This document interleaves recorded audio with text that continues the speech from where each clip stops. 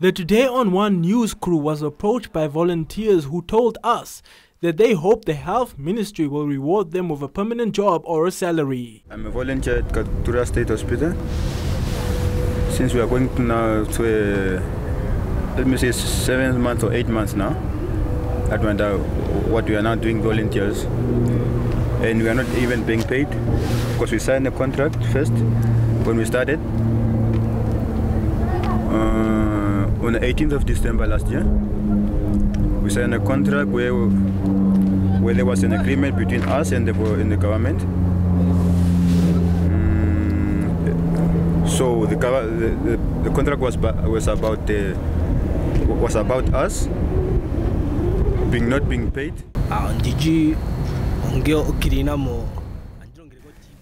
I'm a cleaner at TB department, and I started on the 18th of December as a volunteer too.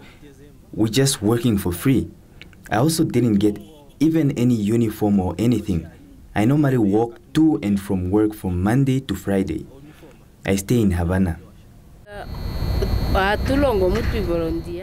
We started in December as volunteers to do this job for 6 months. We wanted to get offers after completing this, but we still got 6 months on top of that to volunteer without getting any pay or transport fees or even uniforms. Medical Superintendent from the Katutura State Hospital, Dr. Fady Ashmawy, said that volunteers have been a great help to the ministry, adding that their contracts have already expired.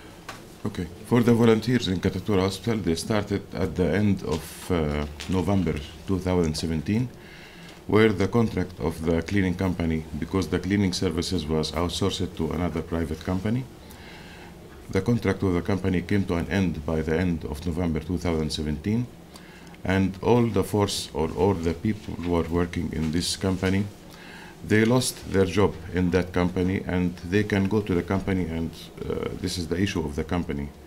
But after this date, the end of November 2017, all of them, and there were 69 plus 2 supervisors, all of them insisted to stay in the hospital, insisted to come every day, and they said it's our lifestyle now, it's our habit.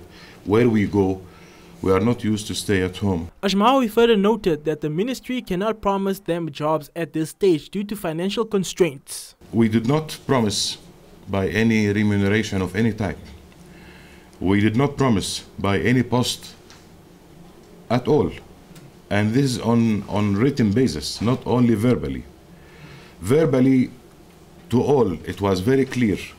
No jobs or no posts are promised, and no remuneration is promised. I cannot deny that they help the hospital.